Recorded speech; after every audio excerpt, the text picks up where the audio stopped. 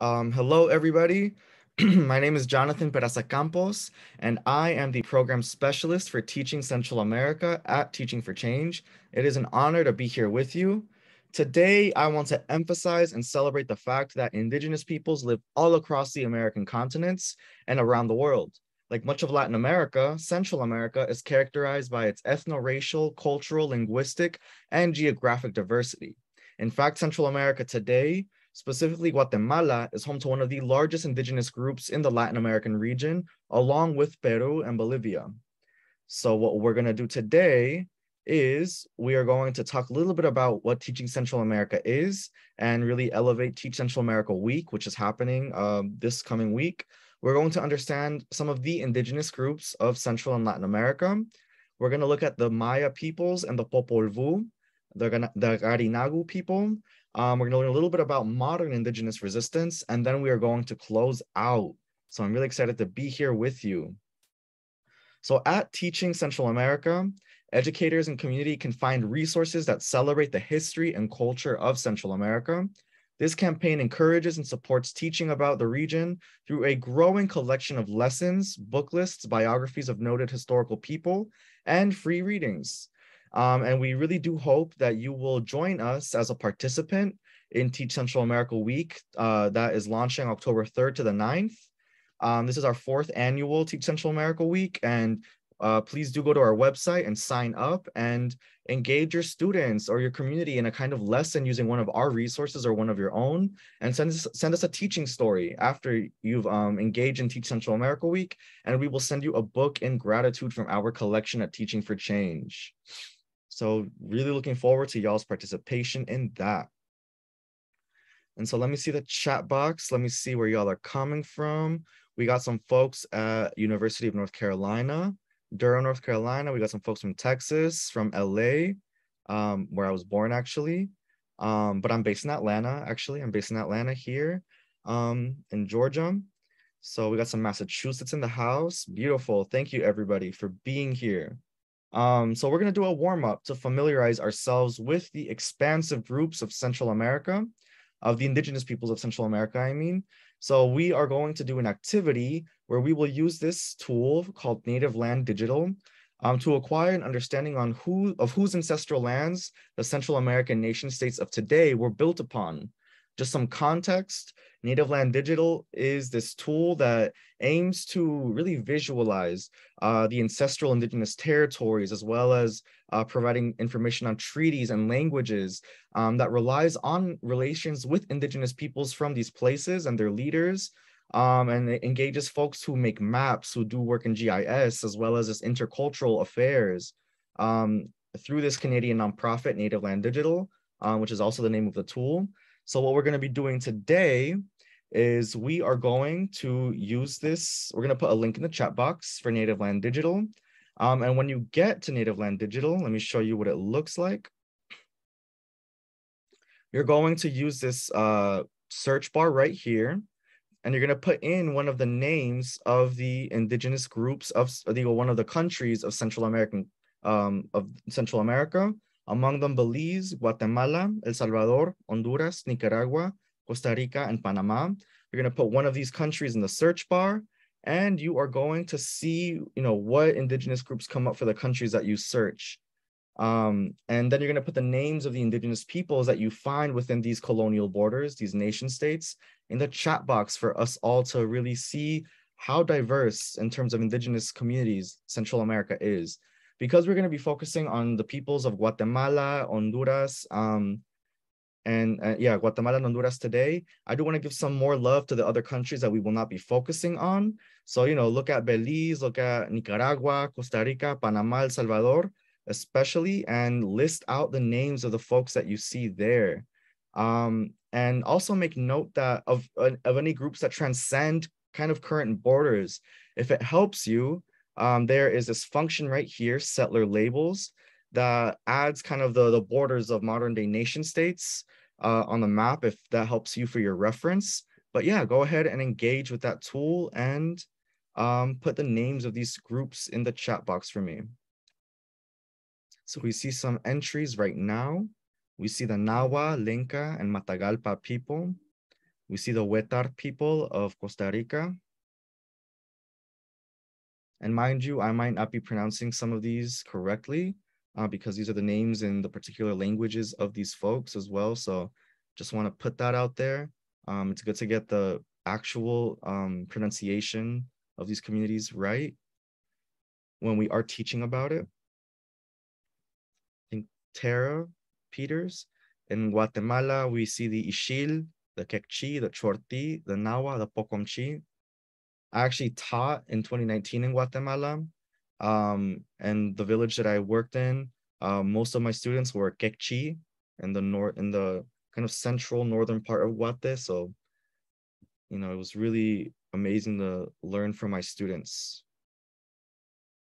All right, we got some great responses in the chat box. And if you haven't been able to add your just your kind of research notes in the chat box, please go ahead. But just to keep moving us forward, I want to hear from y'all. Feel free to use the microphone as well as the chat box. What groups did you find? We already kind of started a little bit of that conversation, but what was that experience like for you? What was new or interesting to you? And for groups whose ancestral lands transgress borders, what implications do you think that has on those people and the nation states? Let me hear from y'all. You can get off microphone if you're brave, and the chat box is all yours.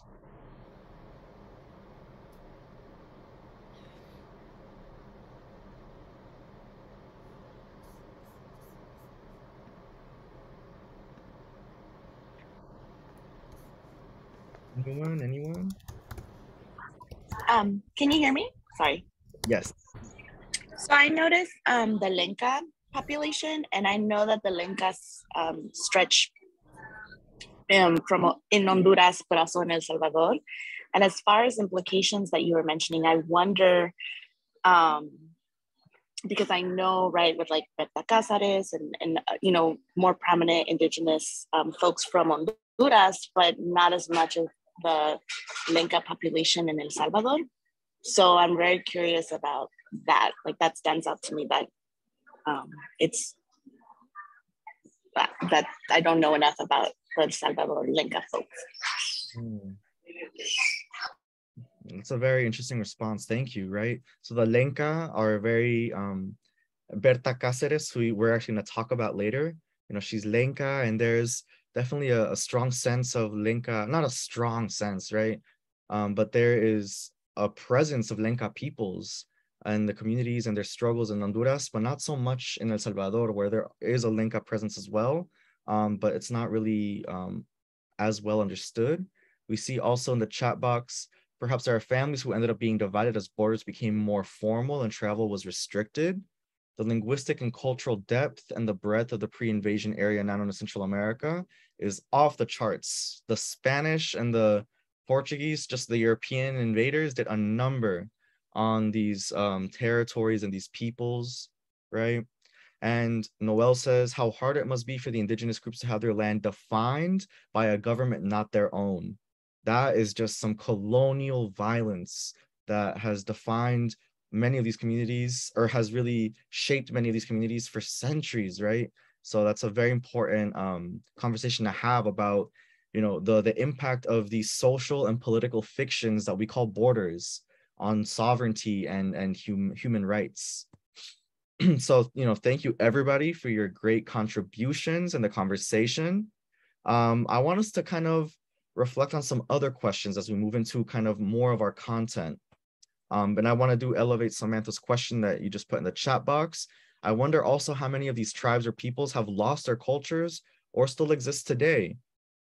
You know, this is some research that we have to do and you know, we also have to remember that Indigenous peoples have never been just victims. Indigenous peoples have worked endlessly for their sovereignty, to protect the land, to revitalize their cultures and languages, and have them persist in the face of assimilation, genocide, and these other forms of colonial violence. So great questions to ask and do research around to really give a full narrative of the resistance of Indigenous peoples.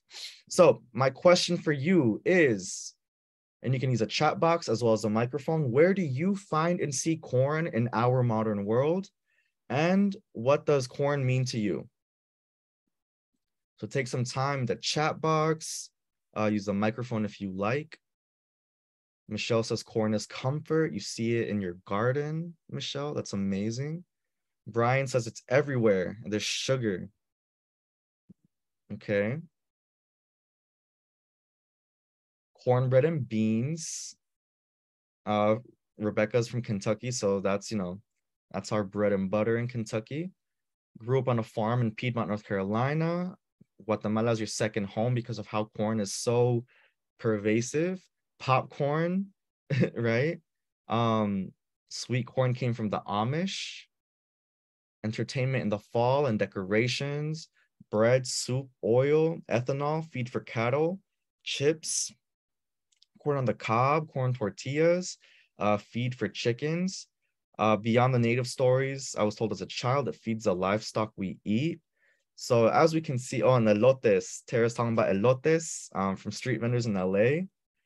Corn signifies the end of summer harvest. So corn has many meanings. It has, it's a reference point in different ways for many of us, right? Corn is really important in the modern day.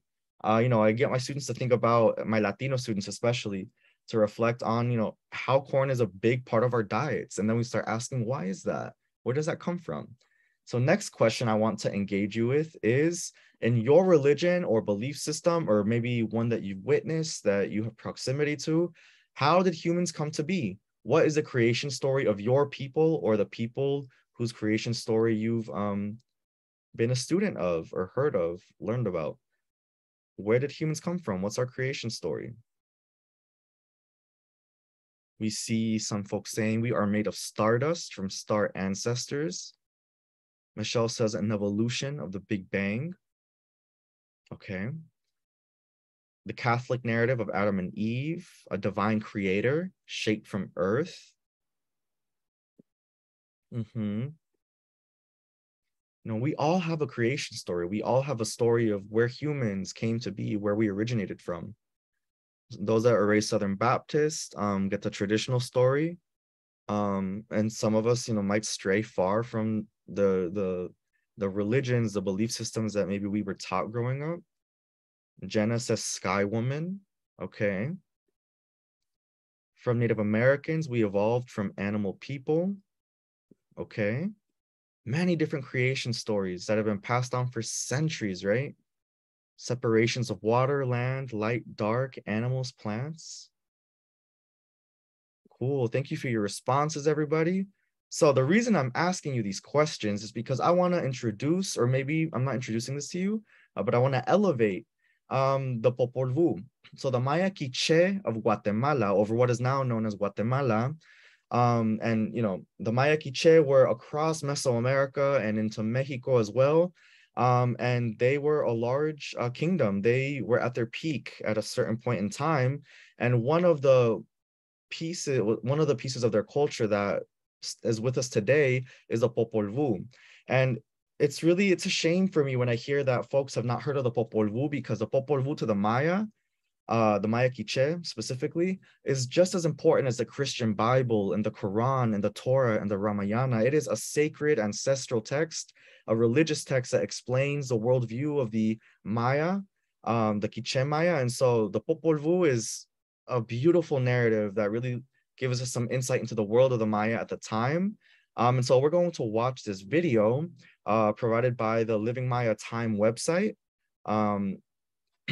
produced by the National Museum of the American Indian. And as we're watching this video, I want you to reflect on these two questions. What is important to the Maya people? What do they believe? And think about our questions that we just discussed and how it ties in here as well.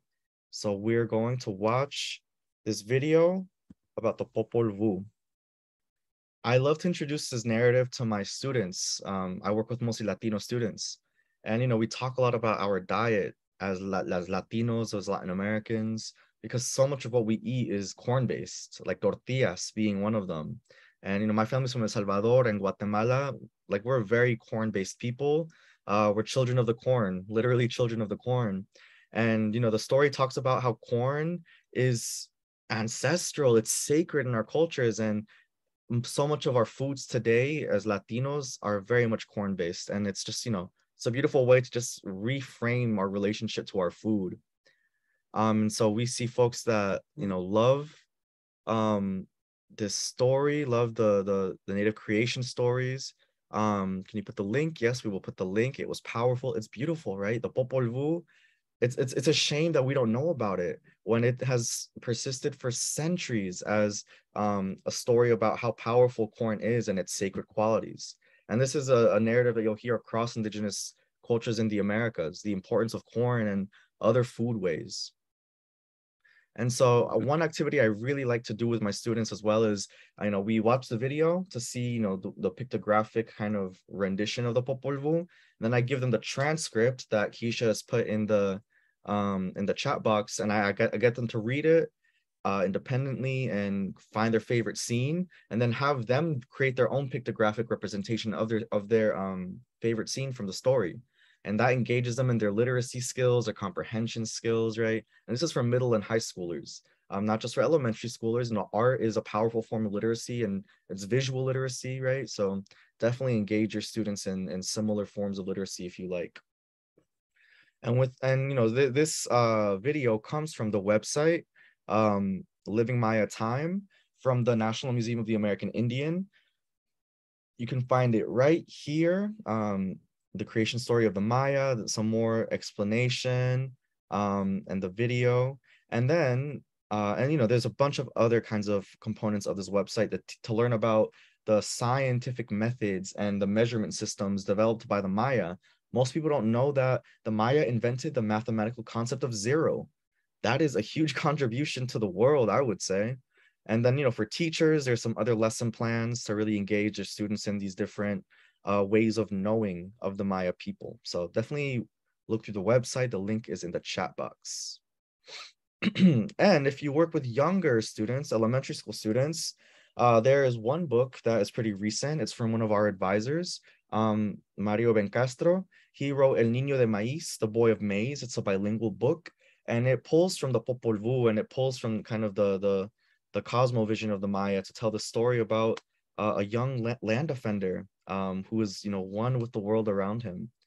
And then, another really great book is a recent publication called The Popol Vuh, a retelling by Ilan Stavans. He's a scholar of Latin America, Latin American literature, and the artwork is phenomenal. And it's by a Salvadoran artist who is based in the UK. So definitely check out these two publications, and you'll see the links in the chat box, courtesy of Keisha. Thank you. And they're on our website, Social Justice Books, as well. So definitely check them out. But in talking about indigeneity in Central and Latin America, I want to emphasize that it is a complex and ever-evolving identity and concept in Latin America. Central America is also home to a unique Afro-Indigenous community. The Garinagu, which is plural for Garifuna, are one group that are descended from both the African and Arawak people of the Caribbean, who settled along the coast of Central America. So let's learn a little bit about who they are and where they call home from this video. And I want you to kind of tell me what does this text teach us about the Garifuna, and also enjoy this painting to the side, Punta One, by a Garifuna artist based in Belize. His name is Isaiah Nicholas. So here are two texts that you can use in your classrooms, and let's see what we learn. So I definitely recommend, using this video or other videos produced by Garifuna filmmakers and content creators themselves, especially, and artwork like Punta One by, artists like Isaiah Nicholas in your classrooms to teach about the Garifuna and how complex Black and Indigenous identity can be in Latin America and Central America. And, so just to look at a map of the Garifuna, like many other indigenous groups, are not contained by any specific nation-state borders. They are a borderless people in many ways because they span nearly the entire coast of Central America. The video that we watched is about the people of Livingston, Guatemala, and that little piece of Guatemala that's next to Belize and Honduras. That's on the coast, touching the ocean. That's where that video is about. But there's Garifuna people in Belize and Honduras, especially, and Nicaragua as well. And then there's other Afro-descendant indigenous groups that coexist with these with with Garinagu people, right? So the Garifuna are an Afro-Indigenous group of Central America, and they're also our neighbors in the United States. There is a very significant Garifuna population in California. There's even a Garifuna museum in Los Angeles. So if you ever go to Cali or are based there, check it out. There's Garifuna in or Garinagu in Texas, Louisiana, Florida. There's a lot in New York and New Jersey as well, where they've created a home for themselves. So keep learning about the Garinagu and just, how powerful their history is. And thinking about, the power of indigenous peoples, um, I want to introduce you, or I want us to learn from these fearless leaders who have been on the front lines of indigenous liberation in Honduras. To this day, indigenous peoples of the Isthmus continue to resist against colonial, racist, and industrial violence against their communities and ancestral lands. So we're going to watch this video from some key activists of the Lenca and Garifuna communities of Honduras. I want to note that Berta Cáceres, who was the first to appear in the video, was an iconic organizer who was assassinated for leading her community in the struggle to protect a river that is sacred to her people. Her daughter, Berta Zuniga Cáceres, who appears in the video as well, she and Miriam Miranda, the woman that is to the right in the video, she's a Garifuna organizer, and they're speaking about their fight for indigenous liberation. So as we're watching them speak and shed light on the struggles that they're engaging in Honduras today, I want you to please, in the chat box, answer the questions. What struggles and issues are indigenous peoples experiencing today, based off the words of these comrades? And what are the visions for change that they present as well? So we're gonna watch this video with these fearless leaders, and let's see what you learn. So, please do keep learning about these phenomenal activists from Honduras, or modern day Honduras, just powerful leaders that are really on the front lines of indigenous liberation and land defending in Central America. Somebody else that is noteworthy is Rigoberta Menchú, whose family has survived, generations of her family have survived the genocidal, colonial, racist violence of the Guatemalan government, as well as the Spanish invasion. Please do read up on her as well and introduce her to your students, and and learn about her vision for change as well, Rigoberta Menchú. But now that we have learned a little more about indigenous struggle and the leaders behind them, I want us to brainstorm together in breakout rooms that Keisha will help us with, about how we can be in solidarity with indigenous struggle in the Isthmus and the world from the US or wherever it is that you are. So in thinking about solidarity projects, what can you dream up? For example, do you want to plan some kind of awareness and educational campaign?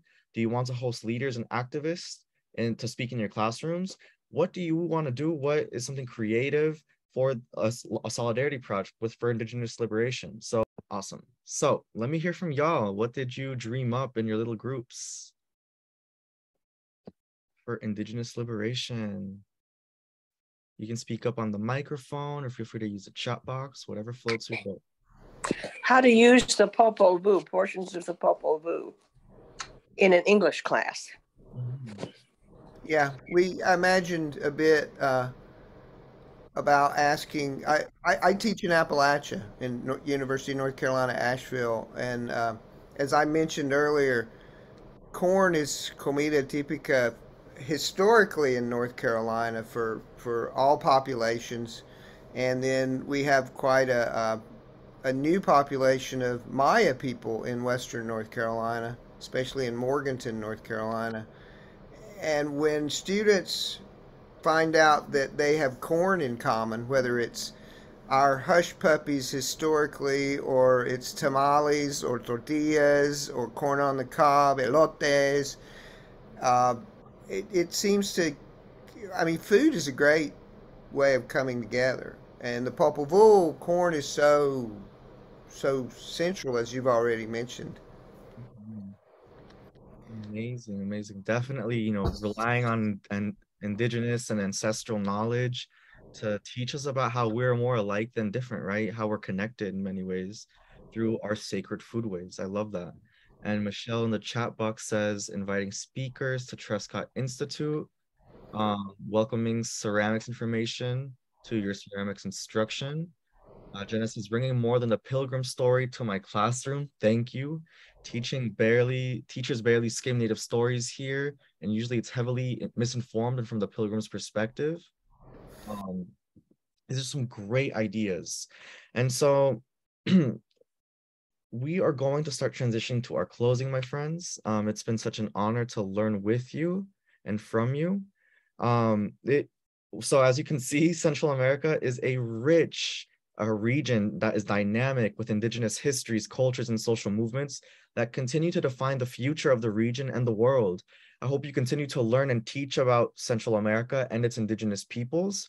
Be sure to sign up for and participate in Teach Central America Week that is launching on the 3rd. You can go fill out a form to commit to participating in Teach Central America Week using our resources or any of yours. And we look forward to hearing about your teaching stories, which you can also access on the website. And we will send you a book from our collection in gratitude.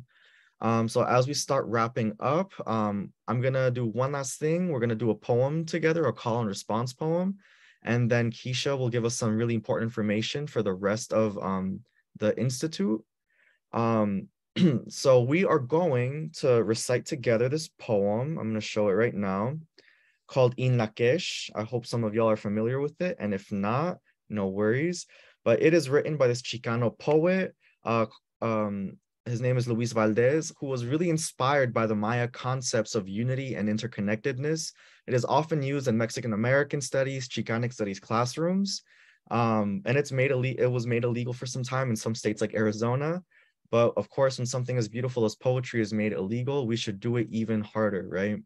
So I invite you to please take off your microphone so that we can recite this poem together. It will be a call and response. So I will recite the lines in Spanish and you will repeat after me with the lines in English. And that's going to be our back and forth. I'll do Spanish, you do English. And, you know, once we find a rhythm, feel free to join in on the Spanish if you speak Spanish.